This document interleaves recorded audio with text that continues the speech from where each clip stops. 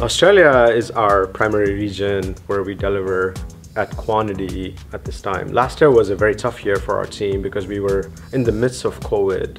And one of the things that we were able to do is to serve the community with things that they required at the time. Australia was on severe lockdown, and yet, our teams were able to be out there and working as essential workers to support the communities and ensure that they were able to get things that were important for them to be able to stay at home. Yeah, Wing drone delivery over the next year or two is really going to be all about expanding in Australia.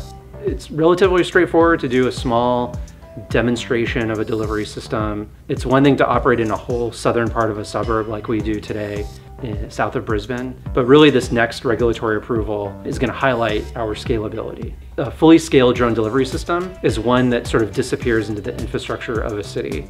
A traffic light is completely automatic, and you don't see people doing maintenance on traffic lights every day. So we kind of view a drone delivery system to be as autonomous as an automatic piece of infrastructure in a city, such that it's super reliable and it requires minimal maintenance or minimal oversight.